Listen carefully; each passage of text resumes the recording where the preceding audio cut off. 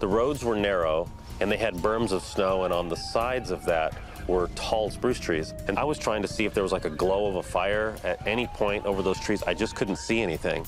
The dog sort of approached my car and then took a turn and headed down the side road to my left. And that's when I just kind of felt like there was this connection right then. This dog wanted me to follow.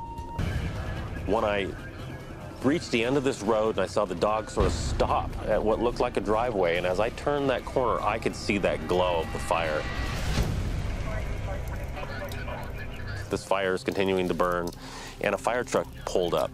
One of the firefighters said, "Man, you're not gonna believe this. At this intersection up here, we came up to the top, and then all of a sudden there's this German Shepherd there, and we followed him in." And that dog went back and did the exact same thing for that fire truck. If it wasn't for Buddy, we would have lost everything. I think Buddy's a hero.